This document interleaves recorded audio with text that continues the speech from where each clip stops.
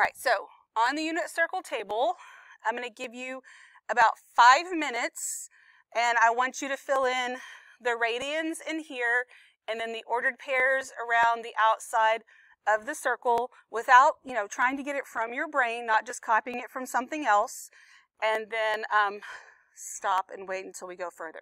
If you're watching the video, you're going to need to pause it because I'm not going to just let it run for 5 minutes. Okay, so check yourself with me if you haven't already. Hopefully, as you fill out the entire circle, it gets a little bit easier to kind of double check yourself along the way, and you feel like you don't necessarily have to, because it's like a puzzle and all the little pieces fit together. But just make sure that you're right. And so now we're going to together put the tangent values around the circle, because those are still a little fresh, and we'll box them. So if I'm at 0 or 2 pi, what is the tangent of 0? 0. Okay, good. And then also at pi over here, tangent is also 0. So it's the same on either end there.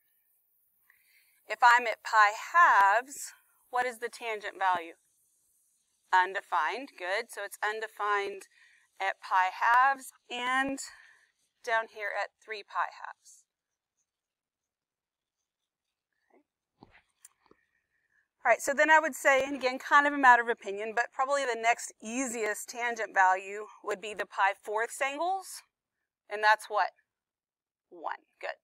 All right, so then when I go to the pi fourths angle in quadrant 2, is tangent positive or negative? Remember, all students take calculus. So in the second quadrant, tangent is negative, so this is going to be a negative 1. In the third quadrant, tangent is positive, so that pi fourths is 1. And then it's negative again in the fourth quadrant, so this is a negative 1. Okay. The remaining tangent values are full of 3's. The pi thirds angles are just square root of 3. The pi sixths angles have 2 3's in them, so it's the square root of 3 over 3.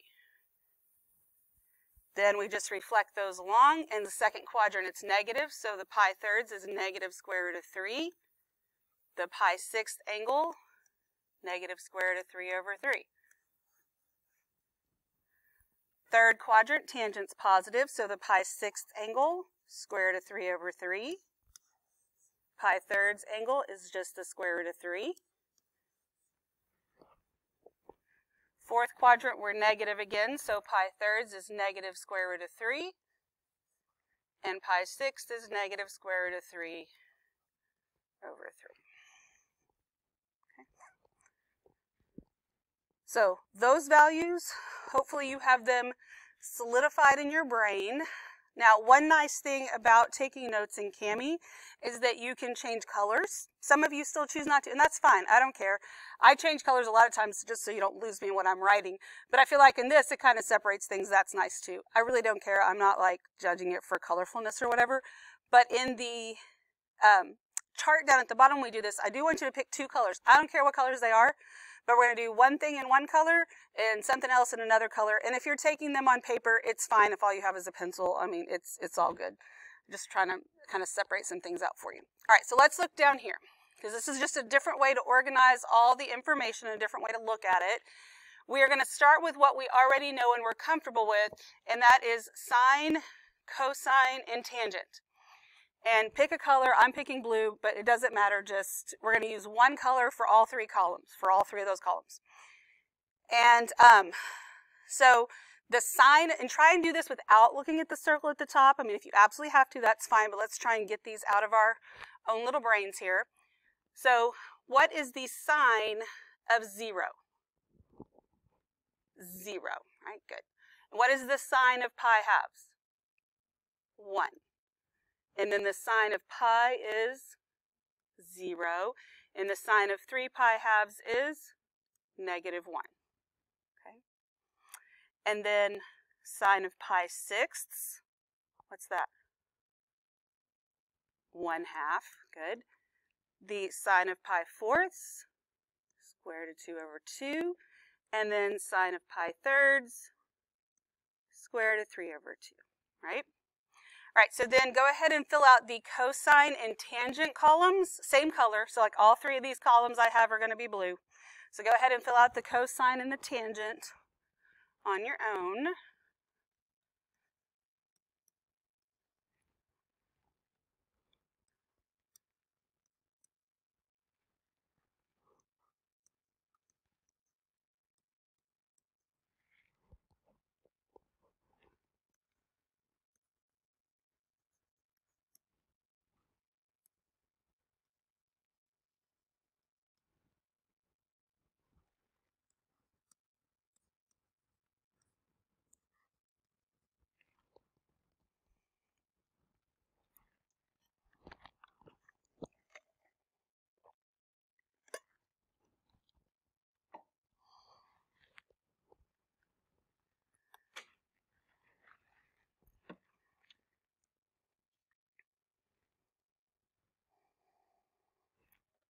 And then once you get those filled in, that's when you're going to switch colors, okay?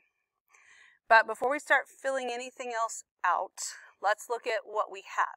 If you remember when I gave you the unit circle reference, one of the things I wanted you to notice was that for these three special angles, your sine and cosine values were all over 2. Like you didn't have another choice. It's all over 2. Tangent's a different story. But sine and cosine, it's all over 2. None of the reciprocals are going to have a 2 in the denominator. So those are the only ones that have 2's in the denominator, right? So then our cosecant, secant, and cotangent are reciprocals of what we already know. So just like if I'm asking you for a second or third quadrant angle, you figure out, or value, you figure out if it's positive or negative, but you relate it all back to your first quadrant values and use those. To figure out your reciprocals, so like if I ask you for the cosecant of something, you're going to tie it back to not only the first quadrant, but the first quadrant sine, cosine, and tangent.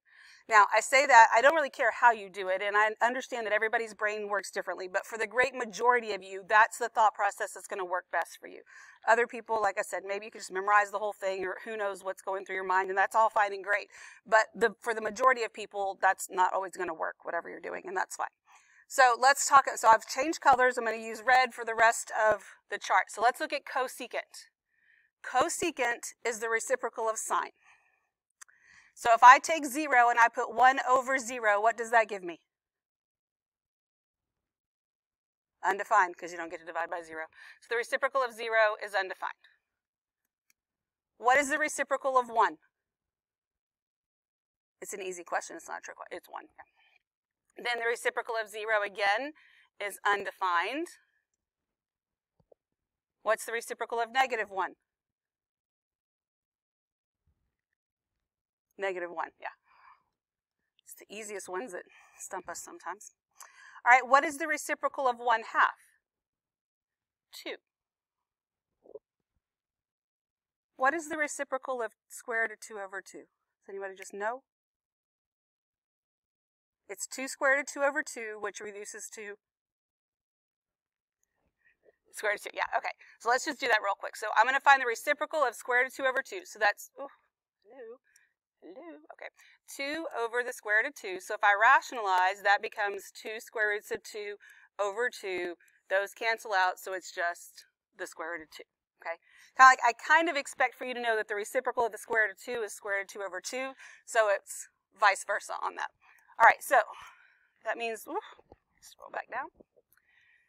This reciprocal here is just square root of 2. So it works out nicely when these values are the same, the value under the square root and then the one in the denominator, because these two things I want you to connect together.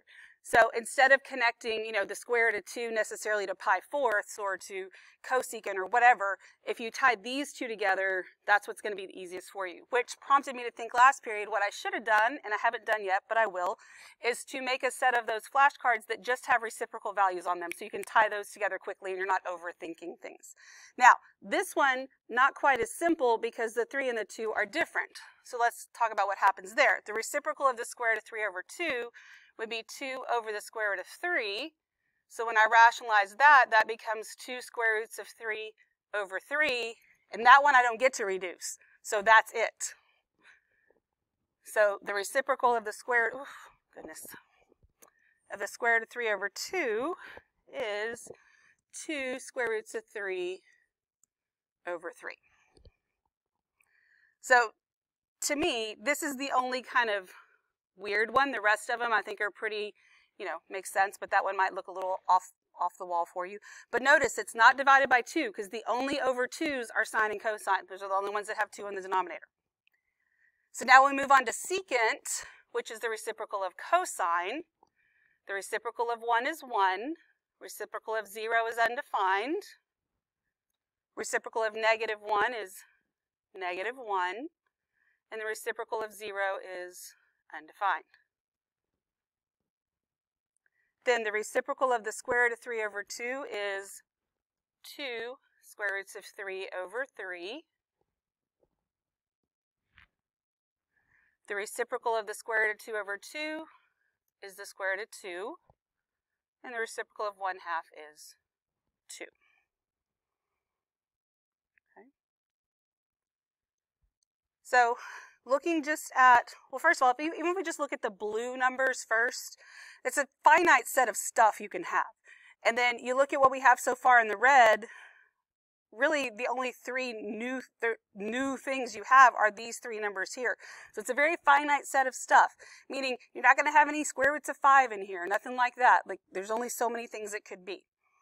All right, so then when we look at cotangent, reciprocal of tangent. So the reciprocal of 0 is undefined. Now, mathematically, the reciprocal of undefined is undefined, because if you can't define it, you can't find the reciprocal of it. However, if you look purely at what cotangent is, it's x over y. The way I get this right here, to get undefined, I put 1 over 0. So if here I put 0 over 1, my answer would actually be 0. So these are tied together, and that should make sense. I just want you to understand that officially, mathematically, it's not the reciprocal of undefined. Okay. And then reciprocal of 0 is undefined. The reciprocal of the tangent of 3 pi halves is 0, not the reciprocal of undefined. Then what is the reciprocal of the square root of 3 over 3? Square root of 3. The reciprocal of 1 is 1. The reciprocal of the square root of 3 is square root of 3 over 3. So those just switch places. So I wanted you to have this chart so you can just kind of see how it all works together.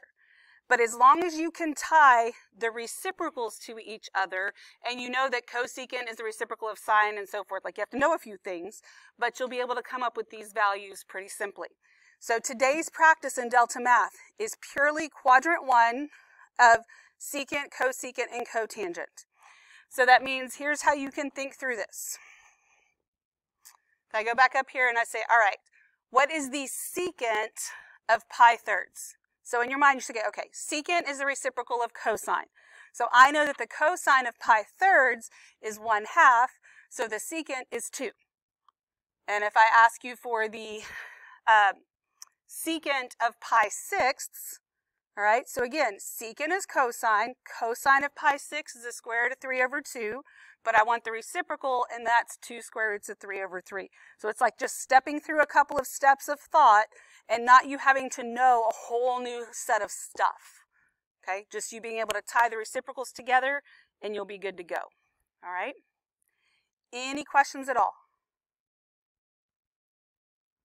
All right, so this is for you to kind of look at and study. And for some people, the chart, like you'll just see the chart and you'll be able to see the chart in your mind. That's not going to work for everybody, but whatever works for you is great.